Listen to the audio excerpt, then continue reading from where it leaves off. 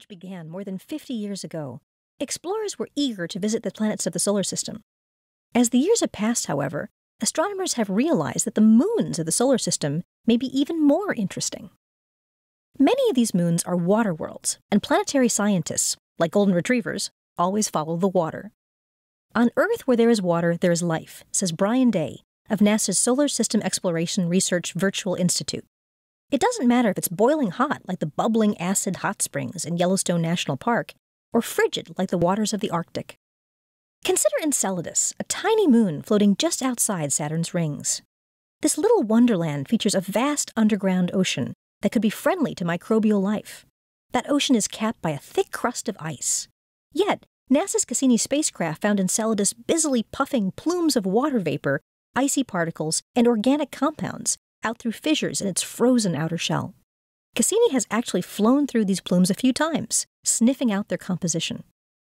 Day says, the exciting results from Cassini have researchers designing possible future missions that would provide more detailed analyses of Enceladus's water and look for potential signatures of life. Titan, another of Saturn's moons, is shrouded in a thick atmosphere of nitrogen and methane.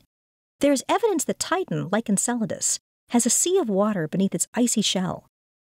But Titan's frigid surface is mosaicked with lakes of liquid methane and ethane. Day notes, it's the only body in the solar system other than Earth with substantial liquid on its surface.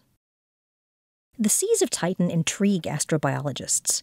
Here on Earth, our seas are teeming with life, and indeed the seas may be where life began.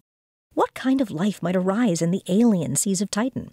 The exotic environment of hydrocarbon seas could teach astrobiologists a lot about the basic chemistry critical to the formation of life.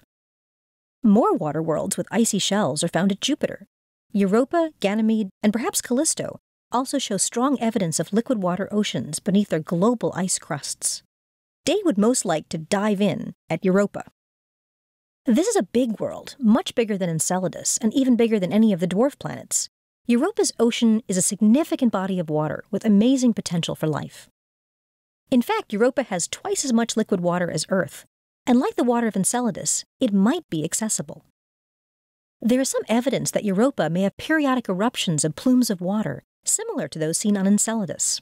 We've even seen apparent icebergs on the surface that are tipped up as if sitting in slush. All of these provide us with tantalizing clues of what lies beneath, an ocean of liquid water.